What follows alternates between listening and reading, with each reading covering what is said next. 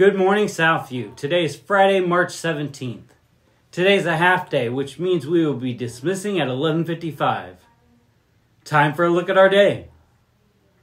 There are no extracurricular activities today after school, so be sure to go home your normal way.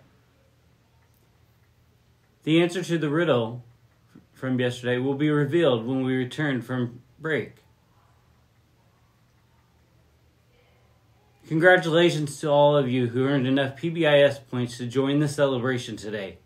Staff versus student dodgeball. Your teacher will advise you what time your grade level will be heading down for the big event. And now, the moment you've all been waiting for. Spring break starts today at dismissal. We will be off all next week and return Monday, March 27th. Oh, that's all the time we have for today. We'll talk to you on March 27th. Have a wonderful spring break.